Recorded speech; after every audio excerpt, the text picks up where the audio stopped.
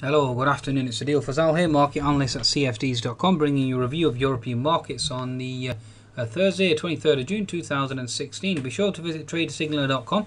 Signals and market updates from leading providers, www.tradesignaler.com. And you can download the app from the Google App Store and the Apple App Store too. Okay, now let's try and decipher exactly what's happening with regards to this market at present. Let's see where this market is now attempting to turn. Okay.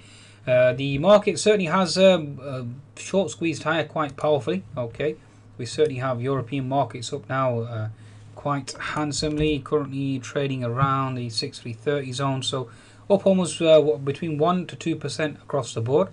Asian markets subdued, Chinese markets down overnight, Hang Seng up 0.3 and the Nikkei up 1%, whilst the Australian markets were down.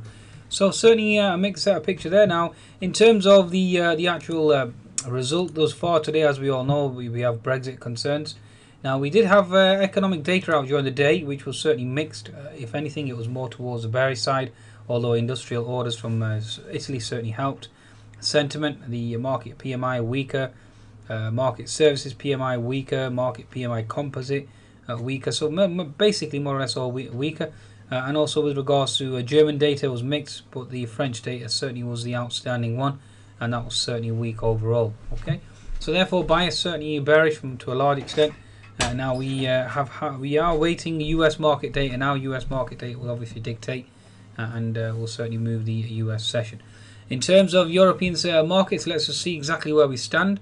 Now all European indices from my perspective are into solid resistance. You're into the 200 MA here, 200 MA resistance on the daily chart on the French CAC. So certainly looking for downside price action. In terms of the, let's just bring up the European indices, bear with me.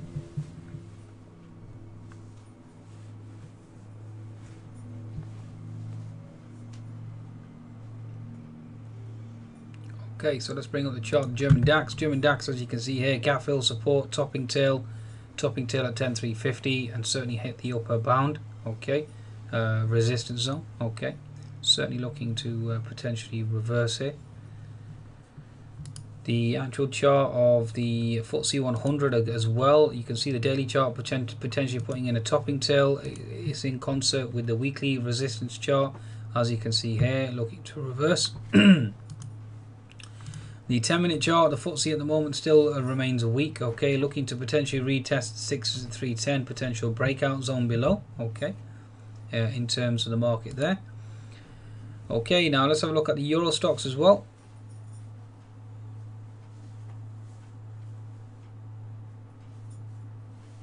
See where we're positioned in terms of the Euro Stoxx. Okay.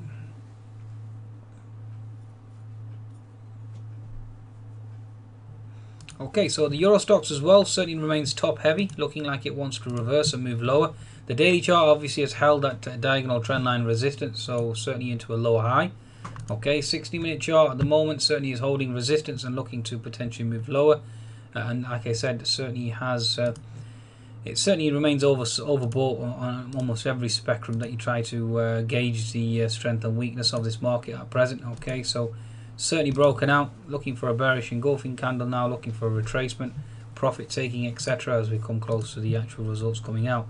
The 10-minute chart certainly has a H&S formation, certainly wants to move lower. If we do flush lower, then you do have potential support here at 3010 on the chart of the Euro Stoxx. Okay, so 3010 remains resistance. So any sell-off now will certainly come back into that 3020 zone, and then obviously you have 3010 as well. So again, these are all zones of potential support. Okay, on the way down. In terms of the Aussie and Kiwi as well, both indicating reversals on the daily chart. The Aussie certainly overextended here now, certainly coming into previous support equals resistance. So as you can see here, rejected. Okay, to a large extent. But we do have a Fibonacci retracement tool. Take the pivot high, take it to the pivot low, and you are into that fib 75%. That's why we're looking at a potential reversal here. So again, take that on board as well, folks. Okay, resistance zone.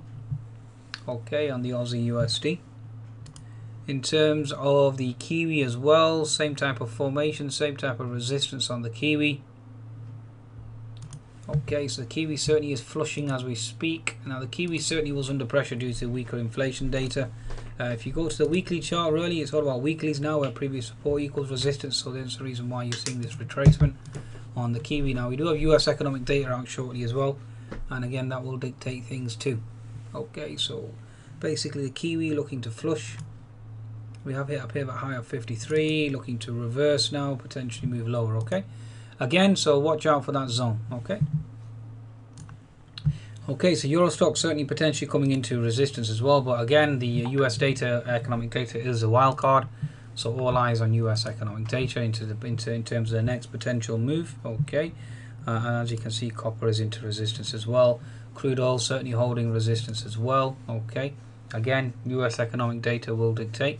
Okay, in terms of the Europe 350 as well, you are certainly coming into resistance on the daily chart. As you can see, the 200 MA holding resistance here. Okay, looking for a potential move lower, so bias certainly remains weak. Okay, right, okay, I think that's a summation now of European indices. From my perspective, the FTSE 100 really is a leader, and the weekly chart of FTSE 100 now at the moment is into weekly chart resistance, so very unlikely for us to certainly move higher here now.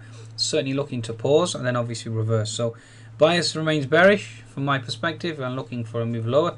And I currently have a short on the Euro Stoxx, that's my active trade at the moment, but I am down negative 280 points for the week, so certainly a negative week for me.